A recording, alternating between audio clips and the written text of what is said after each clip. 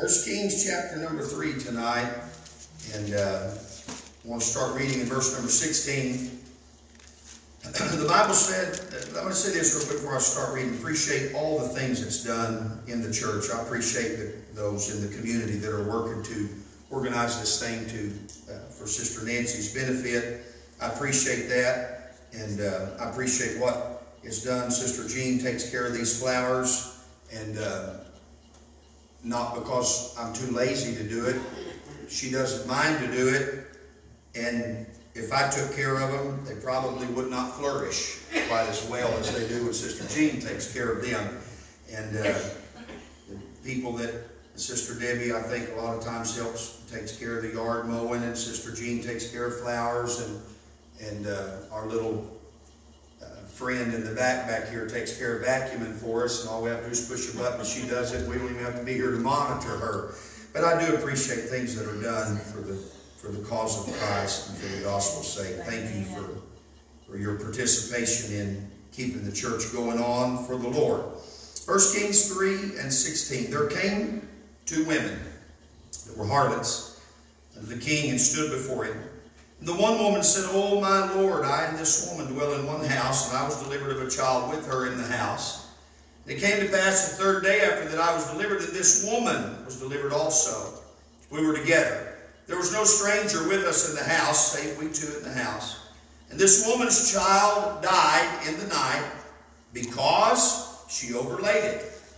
And so she arose at midnight, took my son from beside me, while thine handmaid slept, laid it in her bosom, laid her dead child in my bosom. And when I rose in the morning to give my child suck, behold, it was dead. But when I considered it in the morning, behold, it was not my son which I did bear. And the other woman said, Nay, but the living is my son, the dead is thy son. And this said, No, but the dead is thy son, and the living is my son. Thus they spake before the king. Then said the king, The one saith, This is my son that liveth, thy son that is dead. The other saith, Nay, but thy son is the dead, and my son is the living. The king said, Bring me a sword. They brought a sword before the king. And the king said, Divide the living child in two, and give half to the one, and half to the other. Then spake the woman, whose the living child was, unto the king. For her bowels yearned upon her son. And she said, O my Lord, give her the living child. In no wise slay it. But the other said, Let it neither be mine nor thine, but divide it. The king answered and said, Give her the living child, and in no wise slay it. She is the mother thereof. And all Israel heard the judgment which the king had judged, and they feared the king, for they saw that in the wisdom of God was in him to do judgment. I suppose probably on Mother's Day Sunday, this scripture setting here was probably read in multiple places across our land. And it's often used in a Mother's Day type setting. These two women here were harlots, so they weren't of the greatest social standing. They were not godly women. They were mothers. Now, I'm not preaching about Mother's Day, but I want you to look into this story with me tonight. We got two women in a house and two babies in the house. There's nobody else there. They both seem to be adamant about the fact that there was no other stranger in the house with us. There's no one else who could have done anything to these children. We were alone in the house, me and her. They're standing before the king and they're making their case there. One of them is clutching a dead baby. One of them is clutching a live baby. And the lot of the king is to determine to who belongs the dead and to who belongs the living. But verse number 19 says, okay, you got to remember here. The mean woman who wants to divide the baby, the mean woman who is causing all this trouble, she's got some problems, okay? So we're like a DHS panel tonight, And for just a few minutes to lay a foundation, we're going to kind of dissect these women's sociopathic problems, okay? The woman who's wanting to divide the baby, the woman whose child is dead, the woman who, the Bible said, overlaid her child. I can't even imagine. I know that as we became parents, we were very young, of course, and our children began to come along in our marriage. Benjamin first, then Brianna. We were young parents. We didn't know how to do everything. We got a lot of advice, probably most of it from people who did not have children, and some advice we got from people who weren't even married that seemed to know what we need to do with our children. But one thing I know is that no matter how sound that I slept, no matter how sound that Sister Jennifer was asleep, if those babies so much as twitched in the crib, she knew it. There was a natural gas explosion that blew a building up on 66 Highway going into Sepulpa, right by Brianna, where they're rebuilding that old outdoor theater and the golf course on this side. There's a body shop there that was a big block building, had a natural gas explosion, blew that building up, and blew up so loud that it rattled the windows in our home. Shook the house. I didn't know it. There was a tornado that came through several years ago and blew so much it turned my uncle's stock trailer upside down. It blew a barn over. It caused all kind of trouble, and he called me the next morning and said, "How's everything out your way?" I said, "Great, I guess." He said, "Y'all get any damage from the wind?" I said, "What wind?" There's a tornado that came through. The sirens went off. The alarms went off. Everybody went to the cellar. I just slept through it all. Enjoying my life. Those babies could cry, and Mama knew it immediately. A lot of times she could be out of bed and grabbing that child and beginning to take care of it, do whatever the child needed, what they needed, whether it was time to eat or whether they needed a change or whether they needed to be rocked, they fell over against the edge of the crib and bumped their head or whatever it was. She knew that. That's part of being a mama. I can tell you tonight that no matter how sound I slept, no matter how many babies' cries I slept through, she never slept through one. Those children cried out. She knew that. Even in the soundness of sleep. But this woman, this first one in verse number 19, she said she overlaid her child. She didn't just, rip its head off. She didn't stab it. She didn't poison it. She was sleeping so sound as she flopped herself over on top of that baby. And that little child, no doubt kicking, jerking, convulsing, suffocated to death and died under the weight of its mother's body. Would you agree with me tonight during our DHS sociology panel here that mama was sleeping too soundly? Amen. Everybody agree with that? Sister Debbie, you are the only mother and grandmother, both in the building. You agree with that mama slept too sound? And so she slept sound enough that she overlays her child and suffocates it to death. I mean, if I lay over and Sister Jennifer's pillow is moved and it's in my way and I move her and I can't, it wakes me up. If her foot is there, if I lay over anything in the bed, I know it. It wakes me up. But this woman sleeps so sound that she overlaid another human. Even if the child was a preemie and it only weighed 3 pounds. Still, how in this world does a mother overlay a child and suffocate it to death and never even realize it's happening? Oh, God. Eventually she wakes up. She realizes I'm squashing my child. We put a divider in our hog house as we were children growing up. My dad had several sows and we raised show pigs and we sold them to people around. People came from Indiana and Michigan and all over the United States to buy show hogs for my dad. We had quite a little operation there. We had a divider down those farrowing crates where the sow would not overlay the piglets. If you didn't have that, that old mama pig would get to rubbing herself on the side of the pig house and scratching herself, and next thing you know, boy, she flops all 500 pounds down or however much she weighed, and she'd mash those babies. The humans are better than that, or they're supposed to be. So this mother wakes up and realizes, I've squashed my child. And so she goes, now remember, the one who killed her child and stole the other one, she's pretty bad. She wants that other one to get divided. She doesn't mind hacking it up with a sword. I want to look at the other mother, who's we preached about, and then, Mother's Day, they will herald this other woman. They'll all forget that she's a harlot. They'll all forget that there was no father in the picture at all. Father's Day would have just been to whom it may concern in the classified section in the newspaper, I guess, because there was no daddy here. And we'll make this woman out to be the virtuous woman of Proverbs 31 on Mother's Day because she said, don't divide the baby. But I want you to notice something about her. She slept so sound that living child she's cuddling up. You all know what cuddling is? Snuggling. You know what that is, don't you?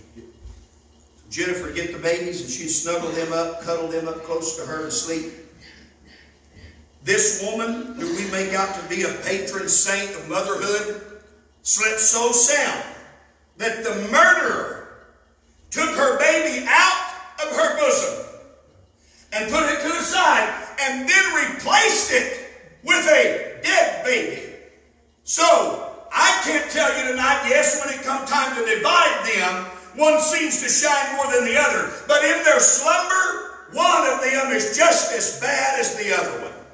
Y'all all agree with that tonight? Amen. Sister Jennifer would have never overlaid a baby. And I promise you one thing. She may not be that big. She's not as big as me, and she's not as tough as me.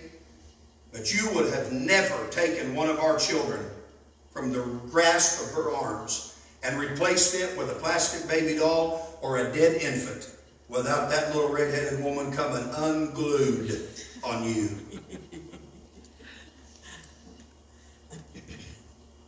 Sleeping is necessary.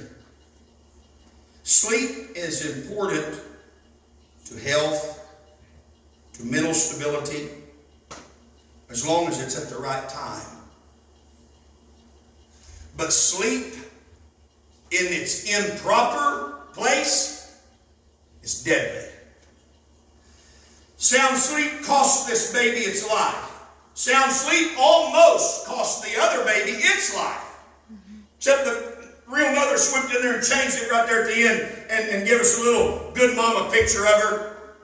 But as far as in the bed that night, these two women and two babies. And I can't tell you that one of them shines any better than the other. The Bible tells us a little sleep, a little slumber, a little folding of the hand to sleep. Proverbs said like this, consider and hear me, Lord, O Lord my God, and lighten mine eyes, lest I sleep the sleep of death. Medical doctors say that there is a sleep epidemic in America going on right now. 40% of Americans get less than 6 hours of sleep a night. 22 million plus Americans suffer with obstructive sleep apnea. Obstructive sleep apnea, or OSA, increases your risk of death and disease greatly. A sleep disorder can kill you. A sleep disorder will lessen your life expectancy by up to 75%. Just by not getting enough rest. The risk of heart failure increases by 140% with sleep apnea. The risk of stroke increases by 60% with sleep apnea. 83% of all Americans who suffer with type 2 diabetes also suffer unknowingly from a sleep disorder. So sleep is important. If you don't get enough rest, you know it. When we done the state testing in school, the teachers always gave us out a little paper and they gave a little talk, and told us make sure to eat a good breakfast before you come to school in the morning. Make sure your child gets enough rest because we're doing the Iowa State testing. We want everybody to make a good grade on the test, and sleep is important to passing a test properly. When you don't have the right amount of sleep, it makes you slow to react to things. It causes an insufficiency physically. It causes an insufficiency. Mentally, you're not at yourself if you don't sleep right. I, several years ago, was diagnosed with sleep apnea. I use a CPAP machine every night. My dad uses a BiPAP machine that also has oxygen as well as forced air.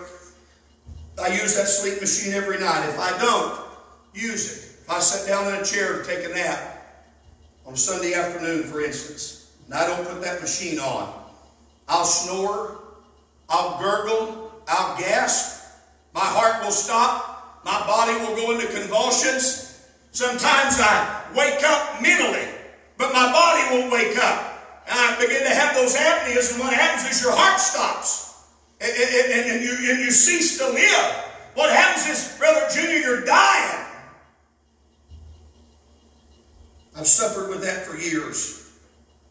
I wear that sleep machine, and Addison prays, and he used to pray every night. I guess she still does. Pray about every day for God to heal me where I won't have to wear that, what she calls my night-night machine anymore. Sister Jennifer has suffered with sleep disorders, and she doesn't wear one of those machines, not the same, but she talks in her sleep. She moves in her sleep. She did it last night. And she'll wake up in the night and holler and jump and scream and carry on. Lack of sleep is dangerous. But too much sleep is dangerous too. Yes. The balance is the key. Yes. Some years ago we were asleep one night. And all of a sudden, in the middle of the night, I'm sound asleep. I'm off in another land, you know, in Dreamville or whatever. And all of a sudden, Jennifer jumps straight up in the bed and hollers, "Ah, there's a man." I came awake. Immediately when I heard that, she's screaming, "Honey, there's a man in our room." So I jerk open the nightstand drawer. I pull out a little snub-nosed 357, come up over the side of that bed like a mix of John Wayne and Rambo all at the same time. And I'm telling you, I'm looking. I'm trying to get my eyes, and I can't see. I said, "Honey, I can't see him. Where's he at?" "He's right there." "Where's he at?" "Right there." Man, here I am with a gun. If one of our kids would have come in there wanting something, I'd have blown them into eternity.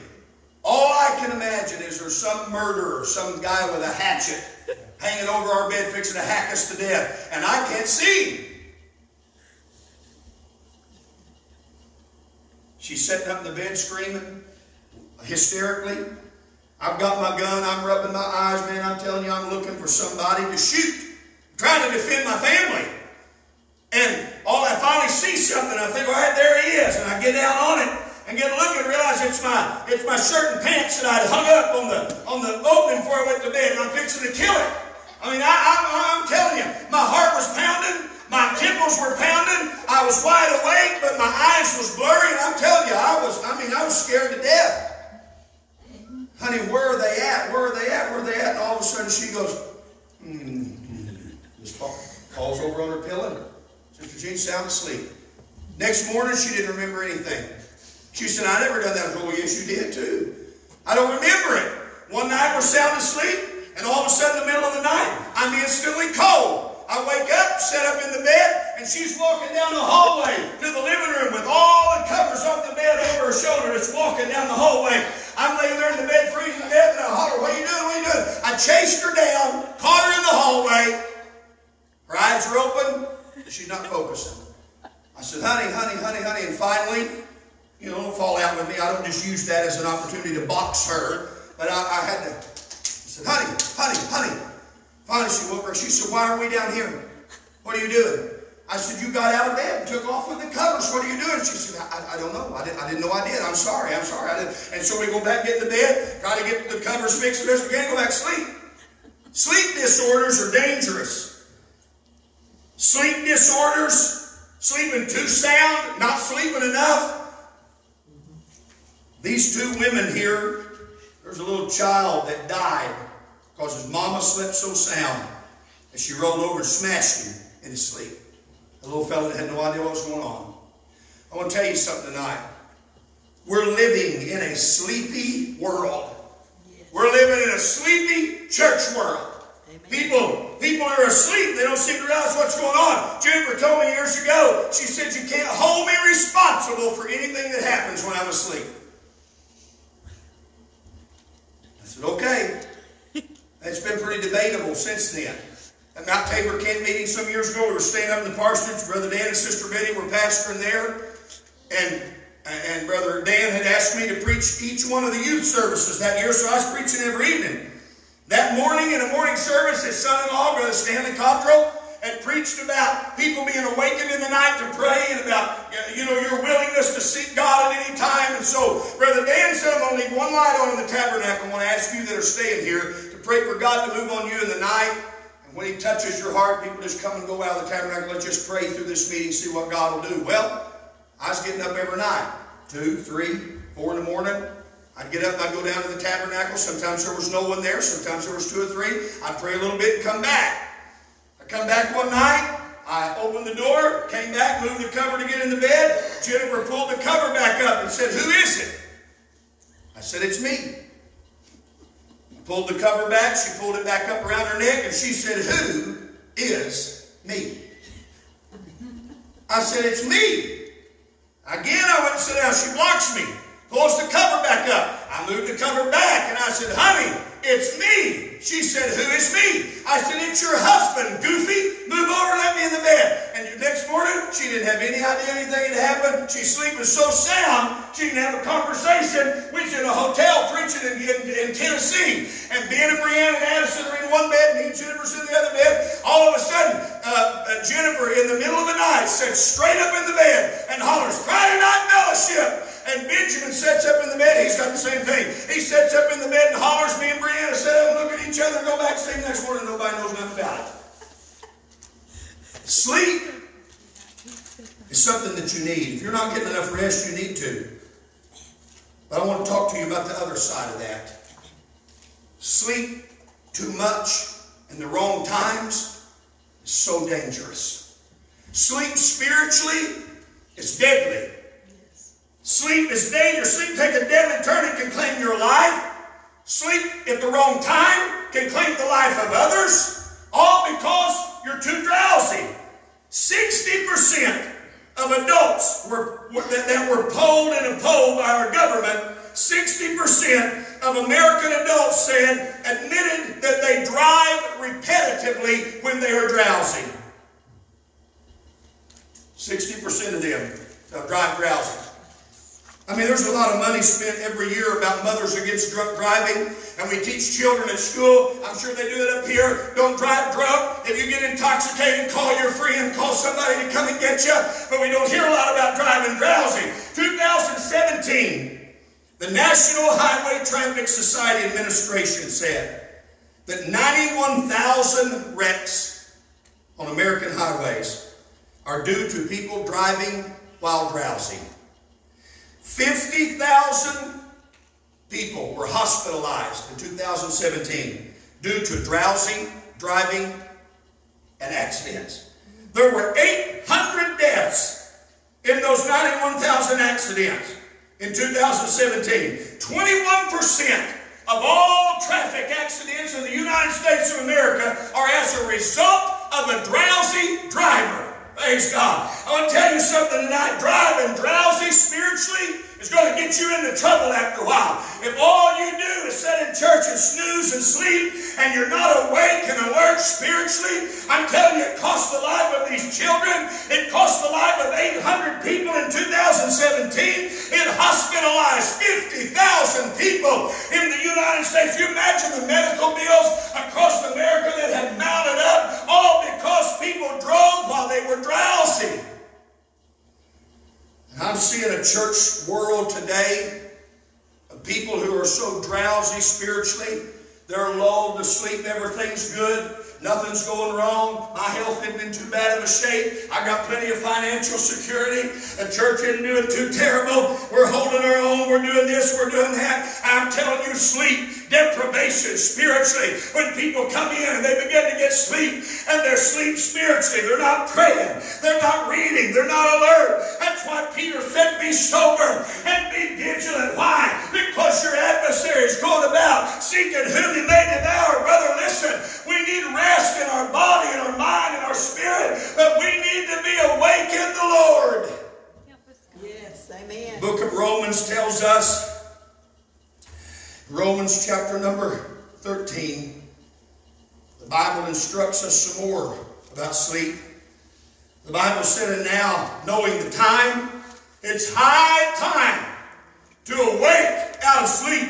For our salvation is nearer than when we believe. The night is far spent. The day is at hand. Let's cast off the works of darkness. Put on the armor of light. Walk honestly as in the day, not in rioting, drunkenness, chambering, wantonness, strife, and envy. But put on the Lord and make not provision for the flesh that will feel the lust thereof. It's high time to wake up.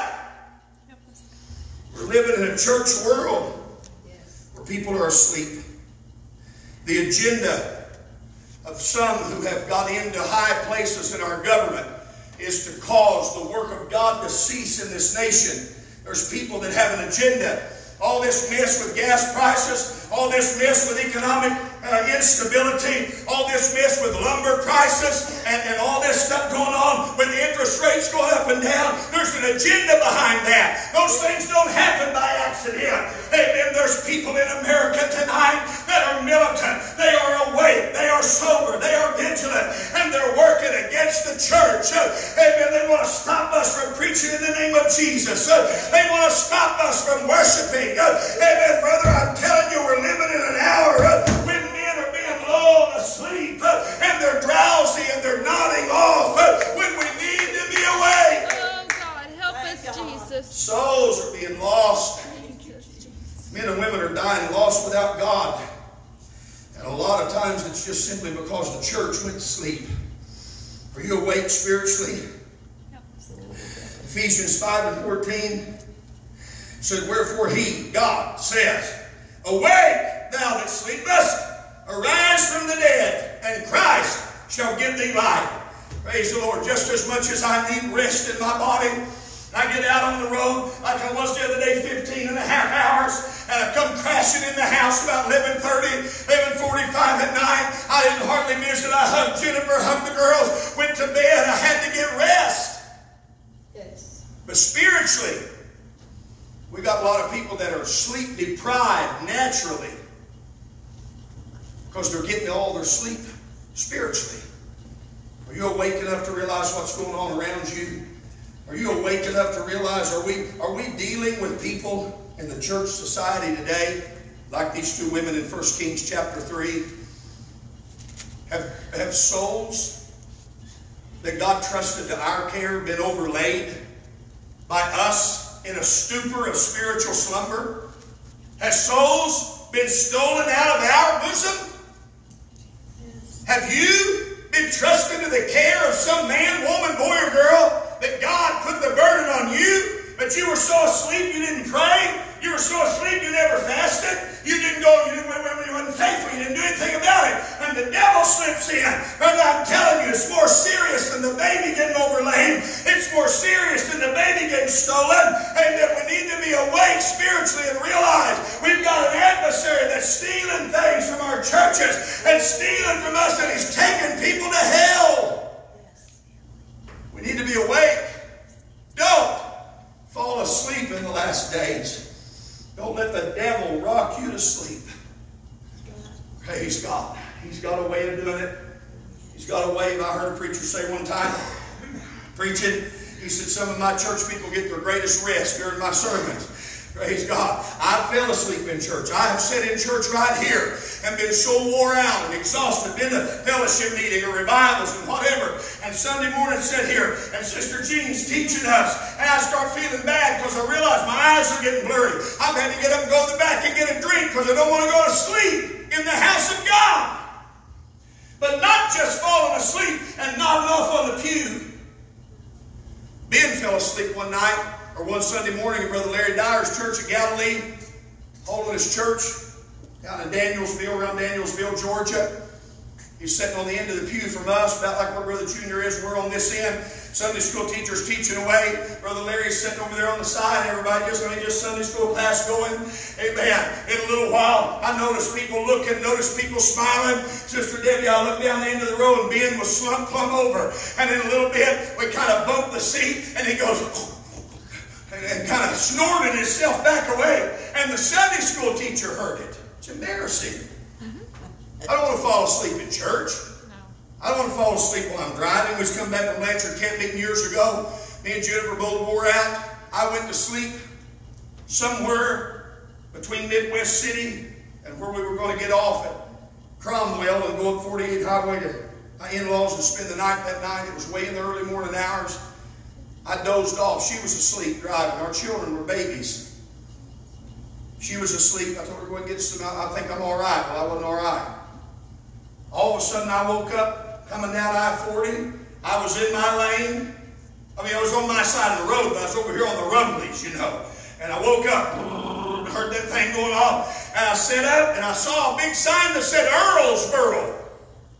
I'd never heard of Earlsboro in my life. I didn't know where I was. I didn't know what state I was in. I was completely, totally asleep.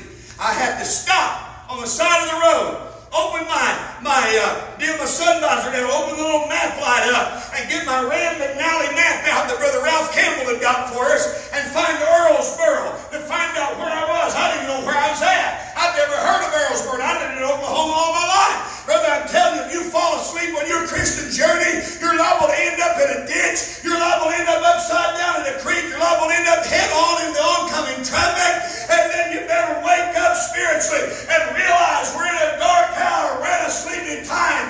And then men and women are being lulled to sleep by the things in the world. And they're losing out. Don't fall asleep in your spirit. Praise God. Get ready to sing, babe. I tell you, sleep, as I begin to read some of those things, some of those statistics, 21%. I don't know. I didn't read on. See how much the percentage is of accidents that are attributed to alcohol abuse. I don't know. I don't know how much. There is a percentage, I'm sure, and it's probably large. There's also a percentage of wrecks that are attributed to substance abuse, to methamphetamines and various things like that. But 21%, do you realize that's almost 1/4? Almost 1/4, and it may be worse now. Almost 1/4 of the accidents in the United States of America alone are from people who drove while they were drowsy. Listen, we're driving spiritually. You're not sitting still. We're not holding our own. We're either going forward or we're going backwards, one or the other. We're not just sitting still on the side of the highway. We're not in neutral spiritually. Somebody said, well, I'm not really making any progress. I'm not driving, I'm just kind of coasting along. No, you're not. You may be sound asleep with your foot on the gas and your car in drive, and you don't even know where you're at, but you're not just sitting in neutral. People fall asleep at the wheel. Some years ago, we were coming back from church one night. I saw car lights, saw the running lights on the top of a 1-ton pickup. Way, way down a steep hill in the bottom of a ravine in a creek. I knew there wasn't anything down there but brush. I stopped, turned around, went back. A Baptist preacher, an elderly gentleman, pulled off on the side of the road as well, saw that I had stopped to see if I needed help. I was standing beside the road in a suit and a white shirt. He stopped and said, preacher, is everything okay? I said, yeah. I said, listen, there's a truck down in here at the bottom of this thing. I'm telling you, it was way, I take you to show you, it was way down there. I said, if you'll stay here with my wife and babies, I said, I'll go down that hill and see what's wrong. I laid down on my back and slid straight down that embankment. Waded through that creek over to that vehicle. It was still idling, sitting in that creek. As I turned around and looked, there was a great big cottonwood tree right there on the side of the highway that was split in half like this. And I could see the tracks where that truck had left the highway and went off. Slid down in there, waded that creek, crawled up to that pickup through the brush and the mess, my suit, breeches, and white shirt, and twisted under the seat and over in the back and around everything in there was a 36-year-old Marine that fell asleep at the wheel and died. Crashed that pickup and killed himself. I ended up later, a week or so after that, preaching his funeral. The family had no minister. The funeral home called and asked me would I come and take care of the funeral. Jennifer and I went and preached his graveside service that they had for him. He died because he fell asleep. I'm telling you, we're dealing with people in our church world that are so asleep spiritually, they don't even realize what the devil's doing to them. They don't realize he's took their baby out of their bosom. They don't realize they've overlaid one and killed it. People don't even realize what's happening when they get into a state of slumber so deep that they have no idea what's going on. Just a few short years ago, right here in Oklahoma, just a few miles over here across the line, family was asleep one night and an intruder broke in the home.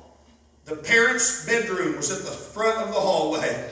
The intruder went down the hall and killed and kidnapped, killed some children and kidnapped some more. And the parents had no idea till the next morning, Sister Gail, when they got up to go to work and went to wake the kids up to go to school, and some of them were laying in their bed with their throats cut, and some of them were missing, and realized an intruder had came in the front door and went right by Mom and Dad's bedroom. You said, well, they wouldn't do that to me. They wouldn't do that to me. Evidently, they were sleeping too soundly. We've got people sitting in church that are so asleep spiritually that they don't even realize how off that they are. The devil comes in, comes right down our hallway, and takes things that are precious to us while we have slept. The Bible said it like this. I'll try to close with this scripture. The tares that grew up in that field. And the farmer knew he didn't plant those tares. He planted wheat in that field. But there's tares there now. And when the questions were raised, how did those get there? You know what they said? An enemy hath done this. How and when? The questions asked. And he said, while men slept. I wanted to warn us tonight to get away. Every one of us have family members around us that are lost without God. We've got backslid friends. We've got backslid family members. We know people that if they die tonight, we're going to be lost. Don't go to sleep. You can't afford it. What if the rumblies wake me up? Well, bless your heart, they did me. But they may not wake you up. You may cross the center line. And the rumblies may not wake you up. You may go headlong into traffic and lose your soul because you fell asleep at the wheel spiritually. Don't drive drowsy. That's my message for you tonight. I know. But all you ever heard, honey, you ready? All you ever heard is don't drive drunk. Don't drive drunk. Don't drive drunk. I've never been drunk in my life. I've never had a drink. I'm not an alcoholic. I don't do that. I've never done that. But I've got behind the wheel and put my life in danger and her life in danger and my children's life and everybody else I'm in because I drove drowsy. So I'm warning you tonight as a pastor of the church, physically, don't drive drowsy. If you're asleep, if you're too sleepy to drive, get a nap. Don't drive drowsy. Please, spiritually, don't fall asleep at the wheel. We can't afford another casualty. I don't want to be a statistic to you. Let's stand tonight. God, I appreciate your blessings and grace. Thank you for your mercy. I hope I've done justice.